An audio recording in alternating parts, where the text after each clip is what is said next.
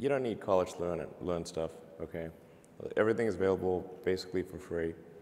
You can learn anything you want for free. It is not a question of learning.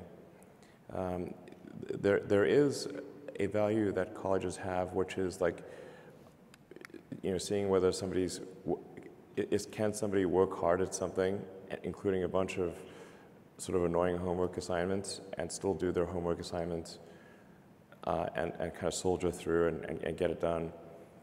That's like the main value of college. And then also, if you probably want to hang around with a bunch of people your own age for a while instead of going right into the workforce. So I think colleges are basically for fun and to prove you can do your chores, but they're not for learning. So I'm going to make sure Tesla recruiting does not have anything that says requires university, because that's absurd. But there is a requirement of evidence of exceptional ability.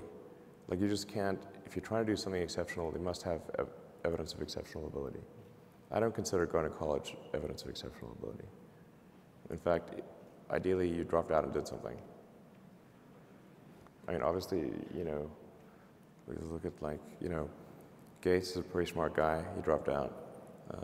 Jobs is pretty smart, he dropped out. Larry Ellison, smart guy, he dropped out. I'm like, obviously not needed. So, did Shakespeare even go to college? Probably not.